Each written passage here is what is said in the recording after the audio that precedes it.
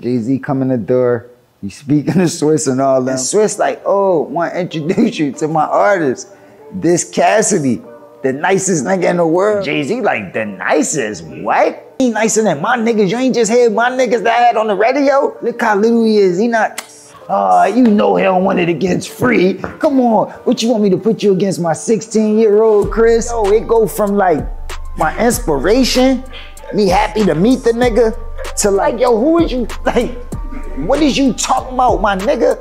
I'm like, yo, I will destroy one of them niggas. Pick up his phone, he like this. Hey, I'm at the studio. I got this nigga in here talk shit like he can rap and all that. Yeah, bring back. Oh yeah, I'm just sitting over there like this.